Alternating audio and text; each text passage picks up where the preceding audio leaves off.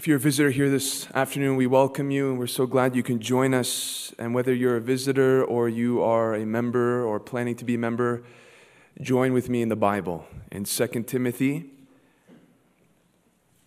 in chapter 3.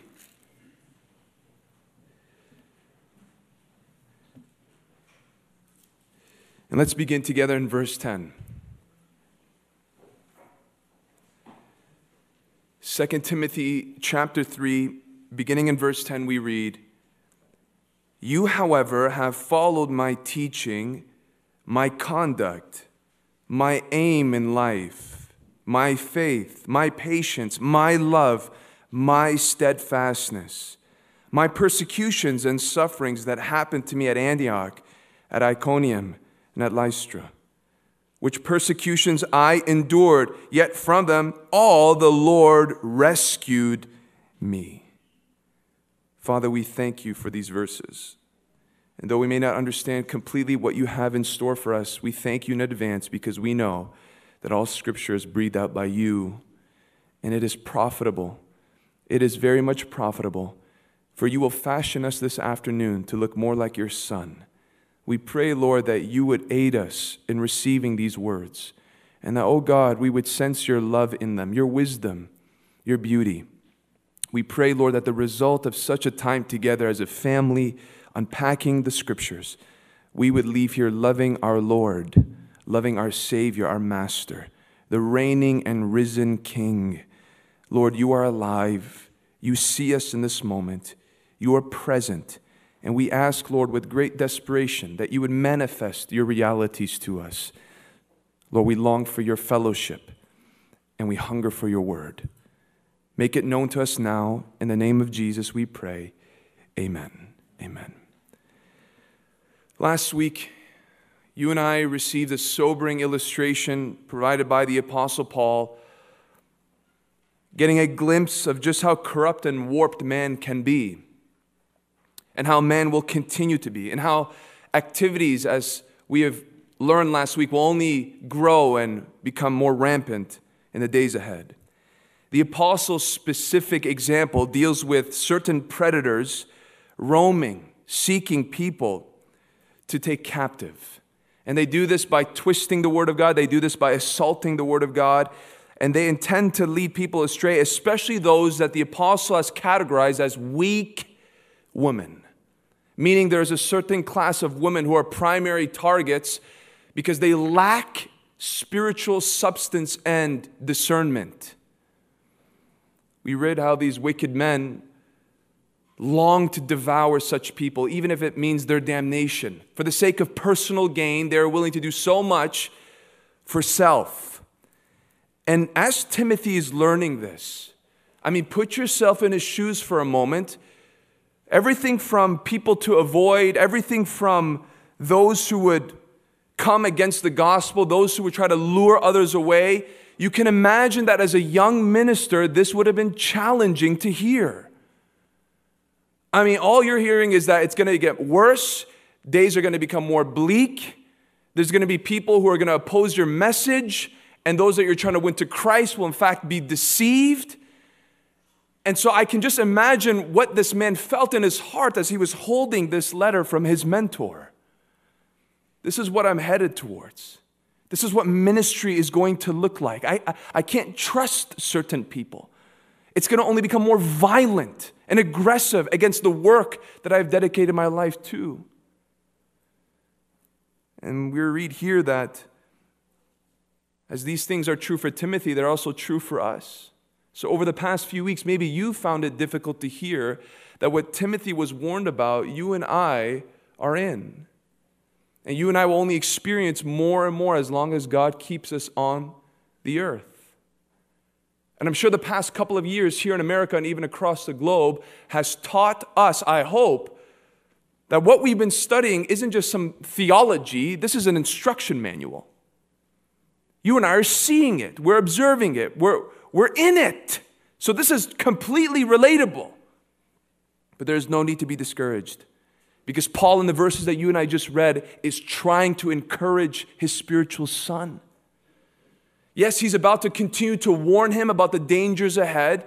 He's not going to neglect those things. He's not going to shy away from the dangers that will come against the church. But at the same time, what Paul is going to do is put his finger ever so gently on Timothy's chin and turn his attention toward an encouraging message. Mainly the example of Paul in his testimony and in his example of how to live for Christ. That's what he's trying to do here. In other words, what Paul is trying to say is, Timothy, I need you to look at me for a second here. I need to remind you, my protege, I need you to see and understand that I myself was committed to the work of Christ during perilous times. It was not easy for me either.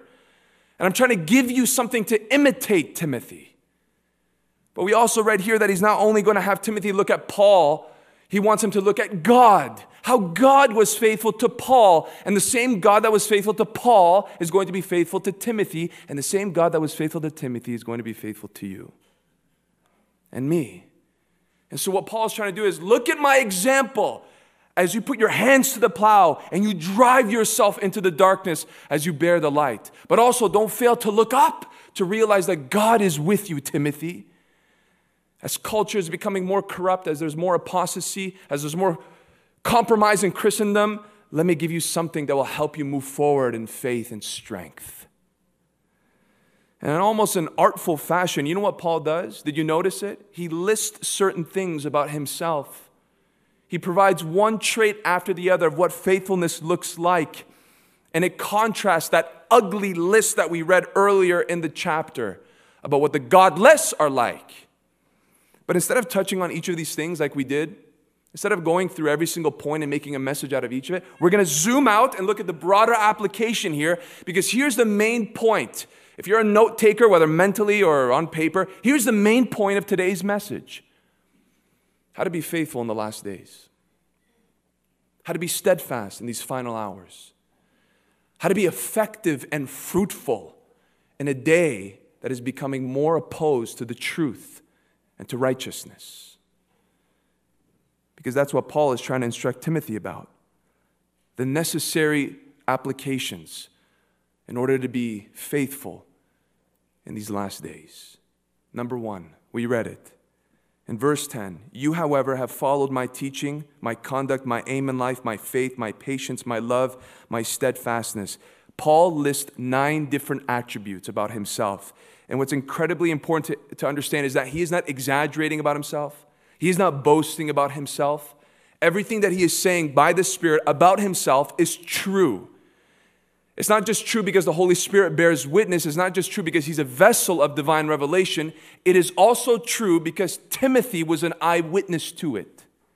He says, you have followed my teaching. You followed me. And that word followed means to closely examine. It means to be accompanied by. It means to be near. It means to be very well acquainted with. It's the same word that Luke used in the introduction to his gospel when he says that he has followed closely these things concerning Jesus, and he's going to write an accurate account of his ministry and his life. It's the same word. And so as we look at this word, we realize what Paul is saying is, you have studied my life, Timothy. You're my disciple. You heard the testimonies about me. You sat underneath my teaching. You traveled with me from time to time. And as a close companion, you have with your own eyes observed the events that make these things that I say to you true. You know it's true. You can bear witness to it for yourself. You've traced my life. You've witnessed my life. You've considered the instances that make these things true. And here's the thing. Paul's mentioning all of this for one main purpose. So that as Timothy is prepared to face great danger for his faith, he would have someone to imitate. And he would remember that he can imitate someone that he has witnessed being faithful in troubling times himself. Listen to this. Paul was an apostle, yes, but his influence toward Timothy was not exclusive to his office. This man had a relationship with Timothy. He discipled this man. It was life on life. And what impacted Timothy was not just the fact that he was an apostle. It was that he was faithful. And the point I want to make to you from this is that you and I, you better believe it today, no matter what your occupation is, no matter what your personality is like, you have, by the grace of God, the ability to be a blessing to those even beyond your lifetime. You can. Based on one simple thing, faithfulness to Jesus Christ. Faithfulness to the gospel. Faithfulness in your relationship to God. That can be true for you, father. That could be true for you, wife. That could be true for you, older brother, older sister. It could be true for you, best friend. It is possible to live in such a way in which we can bless people to live in even greater ways for Christ, even beyond our lifetime. Do you remember? Did you forget that Paul is writing this as his final letter? He's about to die. He's about to be executed. And he wants to pass the baton to Timothy. He wants Timothy to wave high the flag of the gospel without shame or hindrance. And as he's about to do this, he's reminding him of his life. And he has complete trust that Timothy can move forward, even though he's not going to be alive to celebrate it. That's the discipleship that we should want to give to people. That's the influence that each of us has an ability to offer another generation. And this encouragement would make absolutely no sense to Timothy if he could not draw strength and stimulation from a real life example. And that's the point I want to make to you today. Listen, leaders today will shape the leaders of tomorrow. Current leaders today will shape the leaders for tomorrow. The attitude of parents toward God's word and ministry and the local church will set the standard for the spiritual development of their children. Those that you associate with, their measure of passion for Christ, whether you want to believe it or not, will have an influence, and no small influence, on your own outlook on the things of God and the value that they carry in your own life. We all know this, you know this, but instead of making this a text about associating with the right people in order for us to be encouraged like Timothy would be, let's turn it around in Paul's perspective. You be the person that will encourage. You be the example, though nobody else will be the example that can bless even one person that will take the baton of the gospel forward. And though the influence of this may vary from each of us, there is a person at least that you can bless. There is no doubt about it. And Paul's main concern was Timothy. And I hope that that would be your desire. The same desire of Paul, that you would believe in the bottom of your heart that I can live in such a way that I can impact at least one person to be faithful to Christ. There's enough compromise around. Wouldn't you agree? There's enough disappointment. May we be a people, an army of people that would actually give people a disturbance in a holy way to live for Jesus Christ. So how does he do it? He gives the recipe right here. You have followed, number one, my teaching, my doctrine. Paul, yes, he's an apostle. He received specific and divine revelation as a representative for truth. But listen, the principle is still true. Paul lived it. He believed it. He loved it. And this is not by accident. The fact that teaching is the first thing on the list is not random. It's on purpose. Because everything else that follows teaching, his conduct, his aim in life, his faith, his love, his steadfastness, everything that follows is built on the foundation of, what do you believe? What do you believe? What is the ultimate authority in your life? What do you govern your decisions with? What are you guided by? What are your plans determined by? And the foundation, the bedrock for Paul was divine truth. What Jesus Christ personally revealed to me, that is where everything else flows from. That is where everything else is shaped into. And that's important, because if you and I are going to have a lasting impact on anybody, at least eternally, it's going to have to come from the place of upholding the Word of God as a supreme authority in your life and mine. It's not just a reference text to you. It's not just a place where you culturally refer to when you need something. It's your very source of life. It's the reason why you live. It is your compass in this world. It is the determiner of how you make decisions. Only then will there be even a step forward into being an impactful disciple for Christ. You and I have to understand that what made Paul the man that he was that he was a man of God concerning the Word of God. He knew it for himself. He believed it for himself. And he obeyed it even though nobody else would obey it.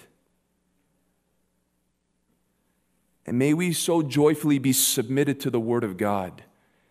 May we be so saturated with the Scripture. May we be so overflowing with the Word of Christ dwelling in us, not just in knowledge, but in affection and passion, that those who know us will unmistakably make the conclusion that you are a person who trembles at God's Word. That person takes that book seriously. And let those who observe us realize that the reason why you love, the reason why you forgive, the reason why you sacrifice, the reason why you serve is because you are compelled by this truth that is the driving force of all that you do.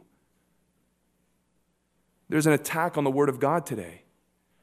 And though many people will say that this is the inerrant Word of God, those same people, by practice, would admit that it is not sufficient.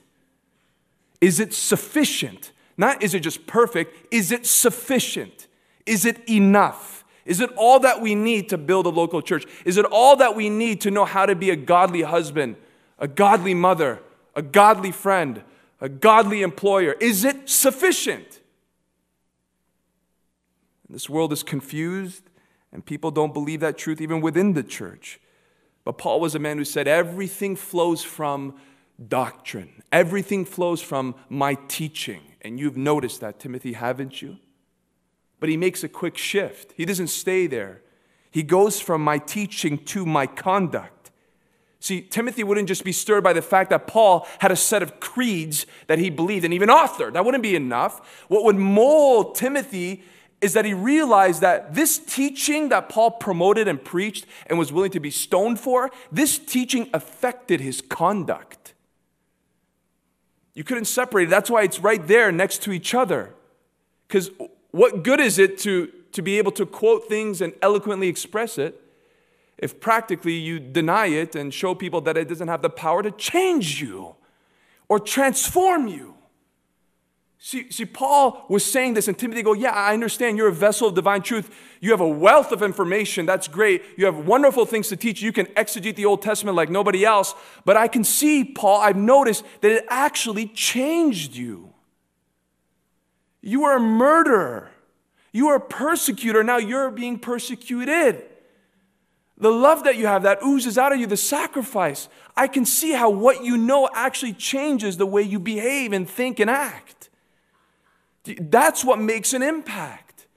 When people actually realize that that Bible that you hold is actually in your heart as well. And it pulsates through you and it gets in your blood. You've seen my conduct. And he couples this together. And we would think that Paul would end there. We would think that that would be enough to motivate Timothy. But look what he says right after. He goes, not just my teaching, not just my conduct, but my aim in life. I love that phrase. You have followed, you have observed, you have recognized my aim in life. In other words, you know what the purpose of my existence is. There's no question about it. This isn't just theology, and this isn't just behavioral modification. You want to be somebody that actually impacts somebody else for Christ? Have a fiery, passionate desire for the Lord. Let it be the reason why you live, not just the reason why you do something on Sunday morning. Let it be the very reason why you breathe and wake up and whatever it is that you do. He says, this is my aim in life. That's the goal that I have. It's Christ. I'm actually passionate about this. So he's talking about affection here. He's talking about devotion. He's talking about a long-term commitment to Christ. And he says, you know, you've seen it, you've heard it. And you even know that I'm writing to you from prison, so you know that this is the reason why I actually live. We don't need firework Christianity anymore. Just a spurt of emotion for a season, and it dies out and turns into smoke. The thing that Paul had is a thing that you and I can have, and that is a fire on the altar of devotion that continues to burn as it did in the tent in the wilderness. Day and night, day and night, day and night. That altar remains. That altar is there. That's what's going to make an impact What I love about Moses is that when he was in the wilderness, he saw a burning bush, did he not? Burning bushes were not uncommon in the wilderness. They would combust into flame all the time. What compelled Moses to look is that this thing is burning and it's not stopping. It's not consuming the bush. It's still burning. That's what catches people's attention. I've seen many people burn for the Lord and burn out not too long after. It's not their aim in life. They got excited for a moment. They're good people. They wouldn't harm or do evil. But the aim in life is not Christ. Everything else should orbit around this man, the God-man. And that's what Paul is trying to say. This is my aim. And Timothy, as he's listening to this and reading this, knew that he can face a deteriorating culture, knew that he can face trouble ahead because in his life he had witnessed a man who was ablaze for the gospel. You couldn't put the thing out of him. You couldn't stone it out of him. You couldn't whip it out of him. You couldn't discourage him out of him. You couldn't gossip out of him. The man could not move. And I pray that each of us would have a fire in such a way that it would cause those who are fickle in their faith, it would cause those who are distracted by trinkets in this world to have a holy disturbance, because no matter what they justify their compromise with, they would know in the back of their mind, I know a man that is committed to Christ.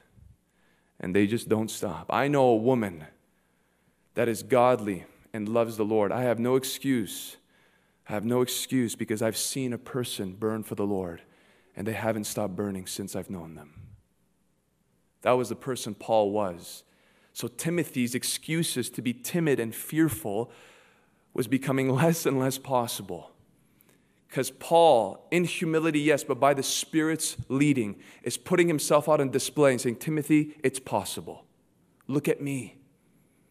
Look at my scars. Look at where I'm writing you from.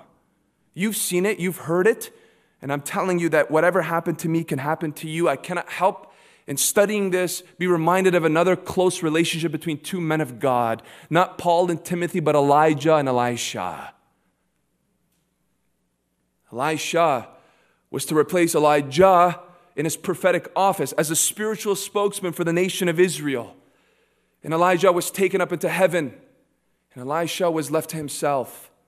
And as he was left to himself, he was just left to himself. He was left with a burden. He was left with a responsibility. He was left with an expectation from the people. Is this guy going to walk in the shoes of Elijah? And this man receives Elijah's mantle.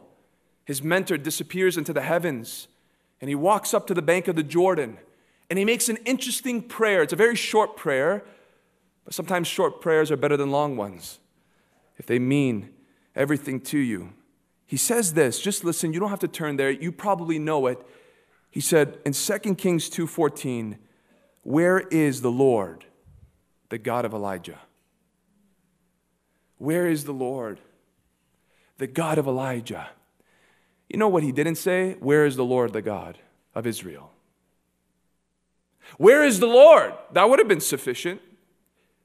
He was very specific. Where is the Lord, the God of Elijah? Well, isn't God the God of everyone who puts their faith in them? Yes, he is. But his request is specific. Where is the God of my mentor? You see, Elisha was very acquainted to Elijah. He was his servant. He was his assistant. He traveled with them. And Elisha witnessed many things through the relationship between God and his spiritual leader. Oh, he saw how God provided for Elijah. He saw how God protected Elijah. He saw how God empowered Elijah. I'm sure he has witnessed Elijah pray and God answer those prayers. How God empowered him to be able to be that faithful minister that he was, though he had moments of weakness. How he had this love spill over to the nation of Israel, even though they were in spiritual compromise, because he was energized by loyalty to God. And you know what Elisha, I believe, is saying here among many things? I believe what he is saying is, oh God, the God that I saw in the life of Elijah, I need that God in my life. I want that God in my life. Can you imagine that? Father, mother, Wouldn't that be the burning desire of your heart, that as you live for the Lord Jesus, that your children would grow up and making that request? The God that my mommy served, the God that I heard my daddy pray to when we were in trouble, I want that God to be my God. I want to serve that God. I pray that it would be true of the leaders of this church, and as by God's grace we raise up future leaders, that as the people who serve with those leaders will be able to witness their lives and the conviction and the unction that they have and say, I want the God that these pastors serve to be real in my life. Oh, you think you need to be a prophet, right? You think you need to be an apostle? No, you just need to be faithful. And you need to have this to be the aim of your life. See, this Christianity in the corner of your heart will never influence anybody. But this thing, when it's an all-consuming passion, can leave a mark on another generation. I'm sure you didn't have perfect parents. I didn't have perfect parents. I'm not perfect. But I can tell you moments that have marked me.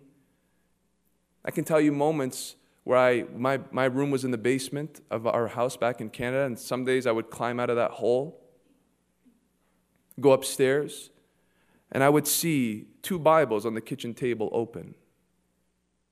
My parents were at work. They didn't say anything to me. They didn't sit down with me. But I knew one thing that day as I started my own day, Mom and Dad met with the Lord together. And that impressed me. That touched me. That meant more to me than any amount of money that they made, whatever toys they can give me. That marked me. And so you and I can know such a thing, but only when it becomes our aim in life. And the point that Paul is trying to make to Timothy is that culture is going south. Christendom is becoming very complicated and compromised. But in these last days, Timothy, strive to live in such a way in which you will burn for God. And these are the things that will make it possible. Know what you believe. Let it be applied to your life, and make sure that it doesn't just get to your head, but let it consume your affections. And if that's not possible for you, if you feel like there's a disconnect between your brain and your heart, you beg God until it trickles down there. Because that's the only thing that will radiate and influence others. I remember a great friend, an evangelist who is now with the Lord. And whenever I would ask him, how can I pray for you? He would look at me and say, pray that I would die climbing. Pray that I would die climbing. Pray that I would die with my hands on the plow, not in my pockets whistling in this world. And I'm sure that he did die climbing.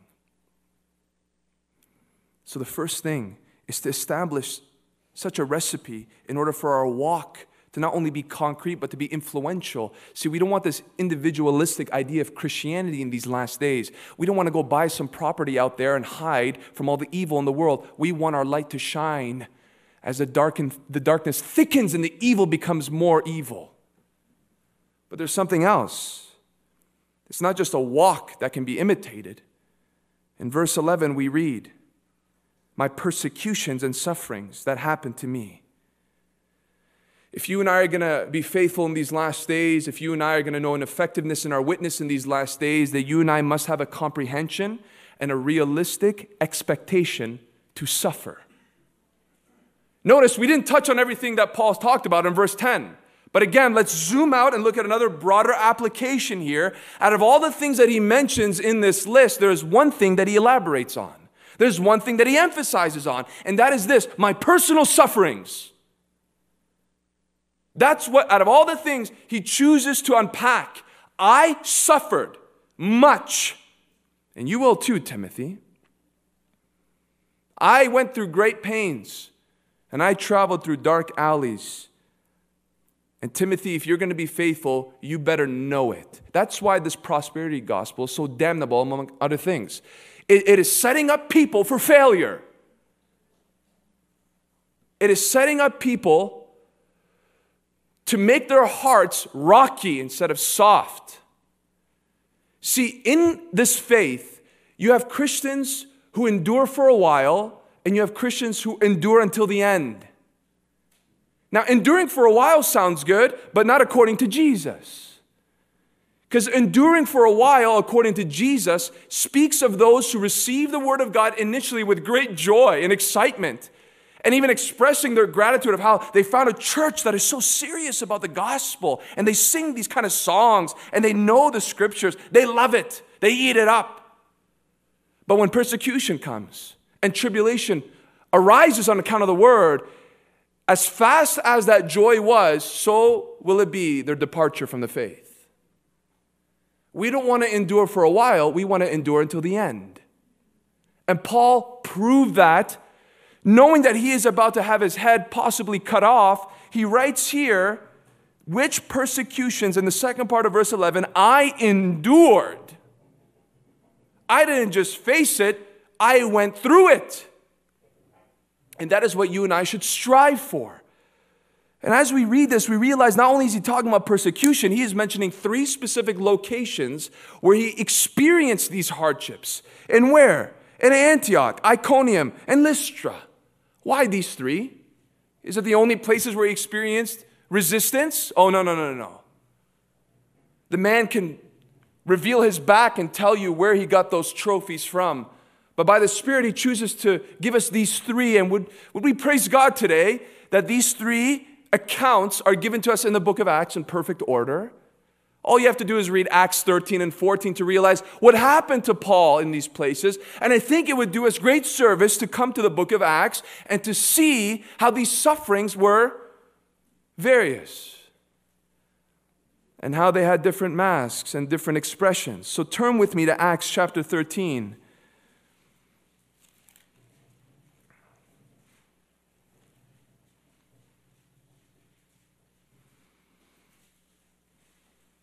And let's begin here in Antioch. We read here in verse 14 of Acts 13, just to know that we are in Antioch. But they went on from Perga and came to Antioch, Pisidia. As we come down to verse 45, Paul preaches an amazing sermon. A sermon that shook people. A sermon that brought about this result in verse 44 in Acts 13. The next Sabbath, almost the whole city gathered to hear the word of the Lord. I forgot that today many people are going to be gathering for a game. I didn't realize it till today. But could you imagine what it would look like for an entire city to come to a church to hear another sermon? That's what revival does, by the way. That's what revival does. It makes bars and strip clubs and even sport, it's not bad. Don't email me after this. It's okay. But it makes many things go out of business because there's a passion for the Spirit of God. Verse 44, the next Sabbath, almost the whole city gathered to hear the word of the Lord. But look what happens in verse 45. But when the Jews saw the crowds, they were filled with jealousy and began to contradict what was spoken by Paul, reviling him. Now, the ESV is unique in this because it includes the fact that they reviled Paul. So not only, in other word-for-word translations, it might not be so clear, but not only did these men blaspheme the message, they actually wanted to ridicule the messenger. And so they begin to scorn him and revile him. And we don't know exactly what they said, but one thing came to mind when Paul was before a great governor.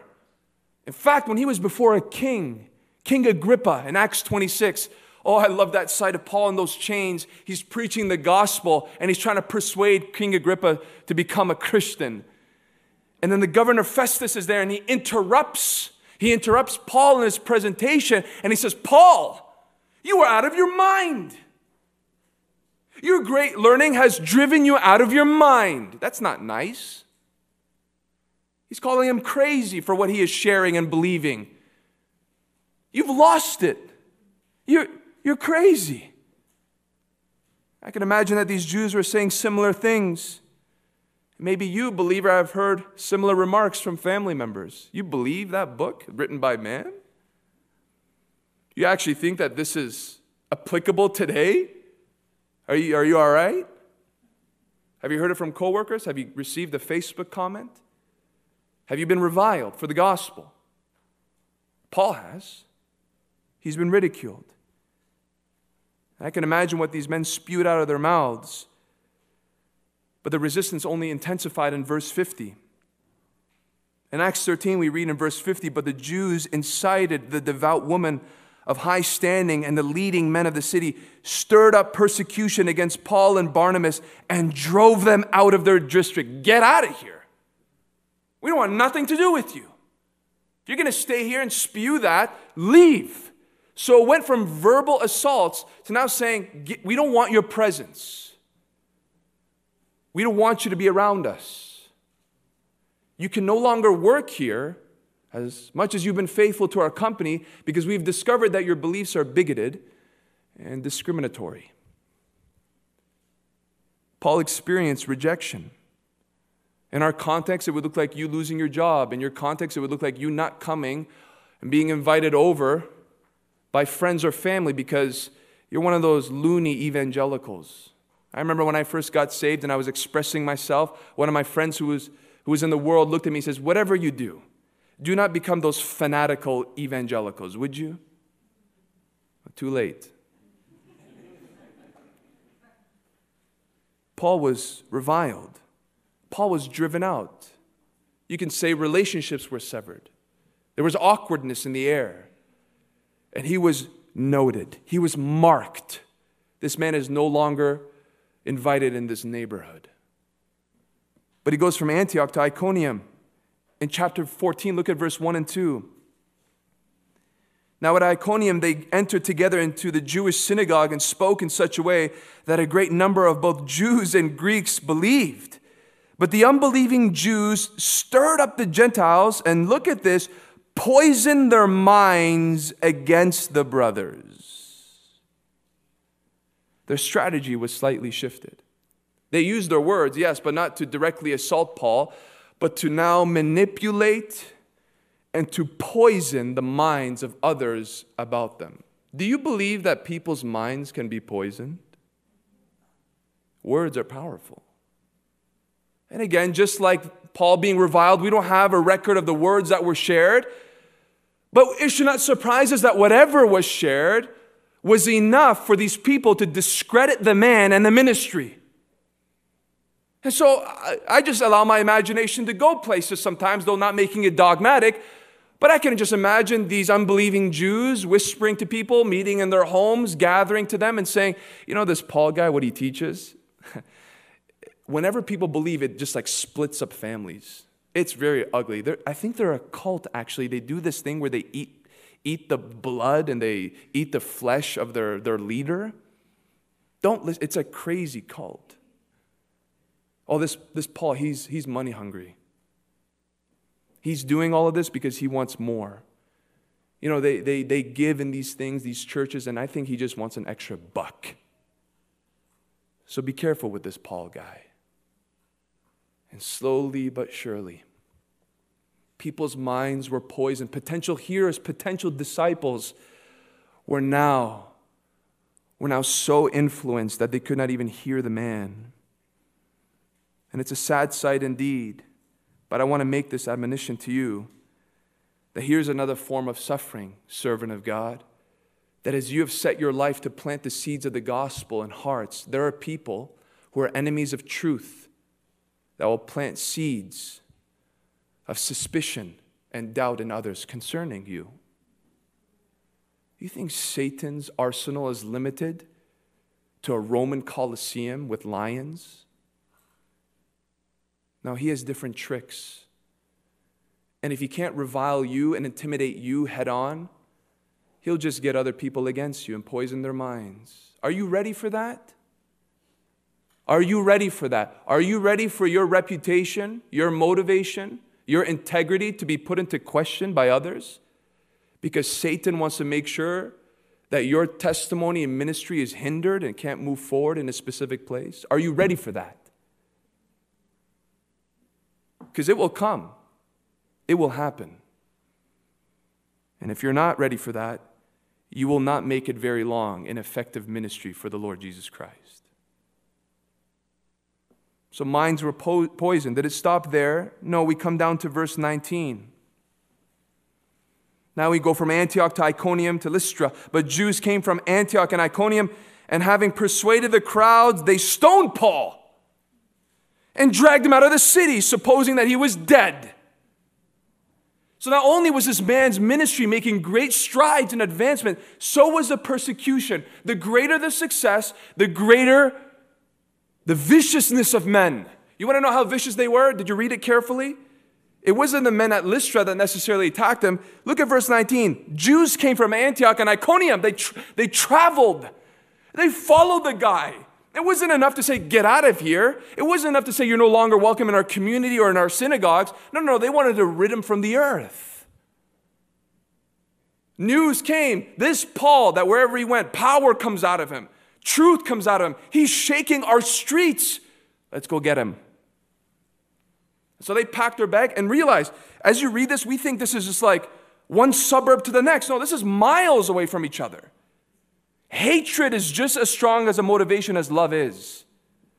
Burning with envy, burning with jealousy, burning with hatred for Christ. They packed their bags and they followed the man. Like, leave him alone. He's not there anymore. And they find him, and they whisper the same garbage to some of the citizens of this place. And now it wasn't just words that were hurled against him. Now actual physical bricks and stones were launched at his face and his back. And they wouldn't stop until they believed that this man was dead. And once they came to that conclusion in their own minds, they dragged his unconscious body like it was a bag of garbage and threw it outside of the city, left to rot without a proper burial. And this man, what startles me about him is not just how much he endured, but that once he regains consciousness, he gets up, wipes the dust off his shoulders, and he goes to the next city to preach. I look at that, and I go, I know what it's like to be reviled. I know what it's like to have people's minds think differently. I know that. But to be stoned and then dragged out of the city only to get up, and this man was, maybe I should take a couple weeks off. He gets up and he goes to the next city. And that's what blesses me, because not just what he experienced and how he remained faithful and he didn't retaliate in the flesh. Those are all glorious things. But his response afterwards, after he traveled through these cities and all the hatred and the things that came against him, what did he do? Go to verse 22. When they had preached the gospel to that city and had made many disciples, they returned to Lystra and to Iconium and to Antioch. You went back? Doing what? Strengthening the souls of the disciples, encouraging them to continue in the faith, and saying that through many tribulations we must enter the kingdom of God. That's what this man did. He gets up, and the main concern, though his soul was afflicted, though his body had cuts and bruises, the only thing traveling through his mind is, we have to take care of those converts. We have to make sure that there's leaders established to nurture them and train them up in the faith. Barnabas, come on, let's go. And he limped his way back. He's going back into enemy territory. What possesses a man with such a love? The love of Christ. The love of Jesus Christ. The love for souls, the love for the church, the love for people. That is greater than any stone, that is greater than any slander. Brother, sister, I say this in love. Weak Christianity is not going to cut it. Oversensitivity is not going to cut it. It's not going to happen. Not having things our way is not going to make effective Christianity. Expecting to be treated in a certain manner, and the moment that we receive some resistance, we give up. That's not going to work. It's not. This man is showing his trophies to Timothy, and he's expecting the same from his spiritual son, even though he might, some believe, with his personality, might be more timid and shy. No. There's something that's greater than your personality, greater than your fears, greater than your concerns. The indwelling power of the Spirit of God. We have to believe that this is real. It can be so real that it helps you soar above these things. People give up too easily. People get discouraged so quickly. People interpret things and read into things and they need to take a break from ministry for 6 months. I'm not talking about not resting. I'm not talking about needing to be encouraged. I'm talking about striving for what this man had because it's possible. I want it. I hope you would want it as well. You and I have to realize that if we're going to endure in these days, you've learned it face on in these past 2 years. If you're going to make it with fruit hanging from the branches of your faithfulness, you have to be ready to embrace suffering. That might look like slander. That might look like stones. That might look like you losing your job. That might look like you losing your friends. But is Christ worthy? He is worthy. And Paul believed that for himself. This man did not allow the lumps on his head. He did not allow the whispers of the crowds to deter him. See, as much as he saw unbelief and resistance, he also saw souls that were willing to receive the gospel and be trained up. And that was enough for him to say, even if there's a handful at Iconium, I'm going. See, Paul had an amazing resume in 2 Corinthians 11 of the things that he suffered. Shipwreck, robberies, sleepless nights.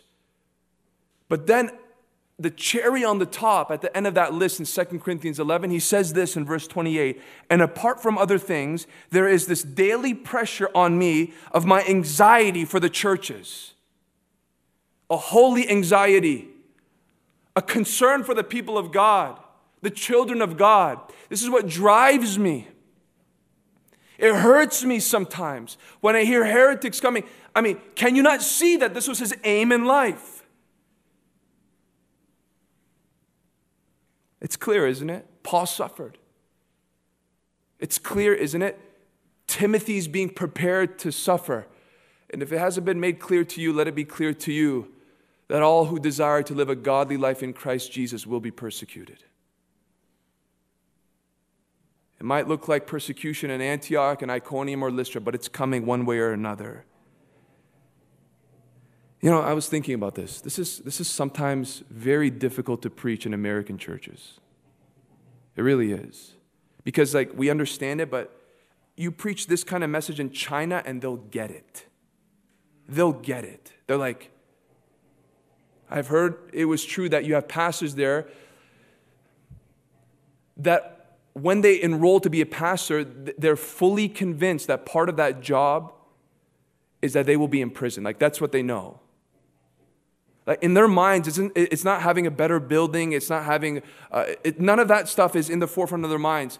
No, when they say, I feel like God's called me to pastor, they are fully convinced that at one point they're going to go to jail and be tortured. That's just it. Can you imagine training up seminarians like that in America? As you graduate, you most likely will go to prison between 3 to 10 years. So prepare your family. It's very hard to communicate these things because of the great length of peace that we have known in this nation. But let me remind you, as we come to the book of Acts again, I want you to see that even the early church knew seasons of peace. We almost have this idea that it was just constantly turbulent. Not so. Here's proof. Acts 9:31.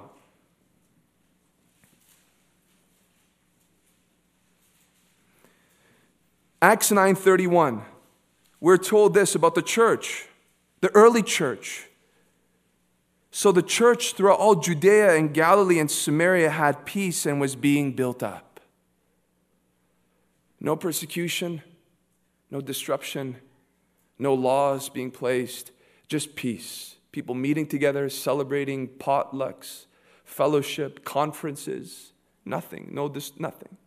And it was being built up. And then 3 chapters later, look what happens in verse 1 of Acts chapter 12. About that time, Herod the king laid violent hands on some who belonged to the church. The image that I have here is if you've grown up in a tropical area in America or a tropical place in the world, you know how quickly it can go from sunny and clear to cloudy and downpour. And sometimes you can see those clouds in the horizon, and then you're having a conversation. Next thing you know, you realize that there's no sun kissing your skin, and you're feeling drops on your head, and it took but a moment. So as much as you and I in America are enjoying great peace, I can tell you very quickly can we see the church knowing great trouble. So don't be too comfortable with peace. Enjoy it, thank God for it, but prepare yourself for things to change very quickly. We're almost done. We come back to 2 Timothy and we read the final thing that Paul has in mind for Timothy to know in order to be faithful in these last days. He says in verse 10, you need to have a walk that's worthy to be imitated, and here's how it looks. There's a doctrine that you have to believe and know. Let that influence your conduct. Let it be your very aim in life, and look at how it can touch other people. Not only that, you have to know that there is suffering your way. Don't be surprised when it comes, and be ready to endure it when it does. But lastly, look what he says at the end of verse 11. Which persecutions I endured, yet from them all the Lord rescued me. If you and I are going to know faithfulness, then you have to know something about the sovereignty of God. What he is telling his faithful disciple is that even though I had no great pain, I also saw God's intervening power in each of those places. God delivered me from each of those situations, Timothy, and if he did it for me, he will do it for you. Now here's the thing. This is where I believe the ESV might do a disservice, because you look at other word-for-word translations and it doesn't read the same way. See, here it says, yet from them all the Lord rescued me. But other translations would say, yet out of them all the Lord rescued me. And I think that makes more sense. It's not true that the Lord will rescue and deliver us from trouble. That's not true. What is true is that you will know afflictions, but from those afflictions he will deliver you. That's the difference. And that's what he's saying here. Yes, I've known those afflictions. Yes, I've went through them, but I can tell you this. I felt the hand of God lift me out of them in due time. In fact, many believe that what Paul is doing here is he is borrowing the language of the psalmist in Psalm 34:19, where we are told, many are the afflictions of the righteous, but the Lord delivers him out of them all. Timothy, you have to understand that though your foes, though kings, though governors even, though entire cities would come against you, there is a God who is sovereign over all of them. He holds all power. He's supreme in strength. Nothing can confound his counsel. He is in control. Is he, Paul? You believe that he'll rescue from everything? Yes. So is he going to rescue you from prison as you write this? Because you're telling me that he rescued you from Antioch and Iconium. Is he going to rescue you from jail right now? Here's the answer, and Paul knows it. No. No. In fact, Paul in this letter is confident, I'm going to glory. I'm not going to be delivered this time. This imprisonment is different. So wait, does it make your point less valid? I thought you just said that the Lord rescues us from death, that he will not let the enemy have his way with us, though we might come out scathed. Is that what's going to happen to you? No, I'm actually going to die. So what does it mean? Well, it's the same understanding that those 3 Hebrew boys had when they were ready to be thrown into a furnace for not bowing down to an idol. The Lord is able, and he will. But even if he doesn't, we're not going to worship your gods. Is God able? Paul says yes. Has God? Yes. Will God this time? As much as you and I believe in his sovereign power, we must also believe with it his perfect wisdom. He can deliver me, but it doesn't mean he has to. He can save me from death. He can make sure that your body will never know even a cold for the rest of your life. And He can make sure that whatever assassination attempt on your head is planned will never succeed. But His deliverance from death can also be a deliverance through death into His presence forever and ever. So Paul had a confidence in the sovereignty of God. He can, He has, and He might, but I know He won't. He's still sovereign though. How can you be discouraged with such a belief? How can you be discouraged? It's like He's able to do it. In a moment, He can remove that pain from you. In a moment, He can make a way. He can open it. He can do everything. But I also rest in the knowledge that if He doesn't, there's a greater reason for it. I think about Acts. You don't have to turn there. In Acts 12. In Acts 12, when Herod came to put his filthy hands on the pure church of Jesus Christ, he takes a hold of James, one of the apostles, and slays his neck. He kills him. And in the same chapter, he imprisons Peter, and Peter, through the prayers of the saints, knows a miraculous escape from iron bars. Well, why didn't he do it for James? Were you not able? No, he was able. He was able to save James and Peter, but in his perfect wisdom, James had an early graduation into glory. And in his perfect wisdom, Peter needed to be delivered because Peter still had some work to do. How do you lose in the Christian life? Tell me. Do you know a loophole that I don't know about? Because I look at this and I realize that we're more than conquerors in Jesus Christ. Let's pray.